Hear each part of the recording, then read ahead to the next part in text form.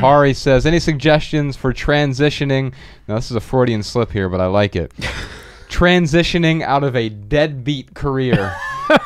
I think you mean dead-end career, Hari, but deadbeat career. I like it better. Yeah. It's more real. Yeah. So I think that is, I think you couple that question with sort of Kate's question.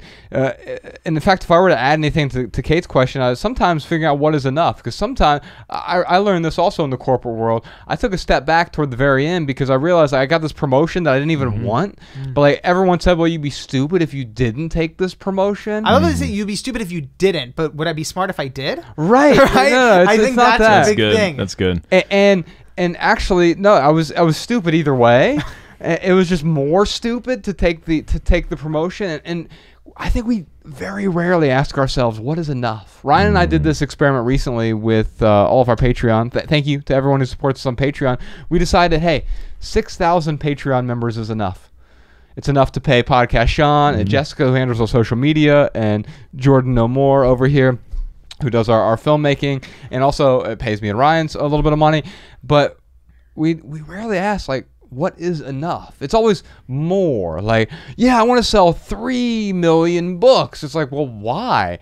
Is it so you can build wells in Africa? No, it's so I could say I sold 3 million books. Yeah. Well, wait a minute. What does that even mean? And right. And so, like, what is enough? And so whether it's Kate or Hari, maybe identify what your enough is, so you know where you're transitioning to. Dude, so for Hari, this is where minimalism really came in for me and Josh.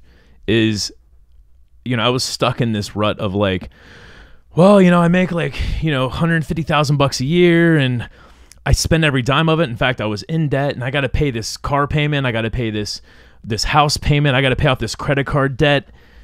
And, well, I have to keep this job because I got all this going. And it's like, no. Sell your car. Sell your house. Get rid of as much debt as possible so you don't have to make that much money. If you want to change your employment, you need to change right now where your finances are going. Like, first and foremost, because I'm assuming Hari is stuck because he's got to pay his bills. He has to keep this job in order to keep his lifestyle going. So for me, and for Josh, that's where minimalism helped us to get unstuck. It's what helped us get out of those dead-end jobs. It was being able to take a step back so we could take some steps forward in a new direction that we wanted to go.